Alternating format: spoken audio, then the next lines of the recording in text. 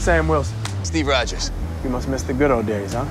Things aren't so bad. Food's a lot better. No polio's good. Marvin Gaye, 1972 Trouble Man soundtrack. I'll put it on the list. We thought it was important to see Cap's notebook because it's a good way to deal with the idea that Steve Rogers is a man out of time. There was a lot of discussion about what exactly goes into that notebook. We've had fun with things like Star Wars and Star Trek, but the idea of Captain America can feel like he's a hero just for America, when in reality, we wanted him to be a hero for the world. So we thought it would be a lot of fun to make it something that can be specific to territories. Now he becomes representative to their country and hopefully to the world.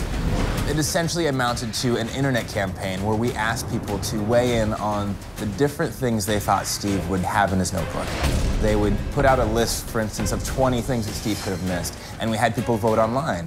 And the top 5 vote getters ended up being implemented into each region's print of the film. Football is the international sport, and the World Cup is the sort of pinnacle of that competition. Dance Dance Revolution, an imported video game that I think a lot of us have probably played. Character actor Roberto Benigni, for them, is sort of the pinnacle of acting achievement in Italy.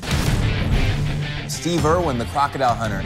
Tim Tams, the cultural touchdown for the people of Australia and New Zealand. Jaja, a huge personality and singer-songwriter. I think disco might surprise people for being on the list for Russia. Yuri Gagarin, obviously one of their first astronauts who captured the imagination of the Soviet people. Rafa Nadal, clearly one of the best tennis players possibly of all time. Chupa Chups, one of their signature candies. And of course, Shakira, a huge pop star in South America and somebody who has a worldwide audience. Oktoberfest, a really fun cultural milestone in Germany. Currywurst, a very specific German dish that grew out of World War II, something that Steve would have probably missed the evolution of. For Cap's notebook, we didn't want it to be Steve is only interested in America.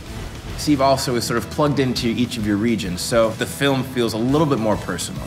And we thought that was just a fun thing to do with the fans.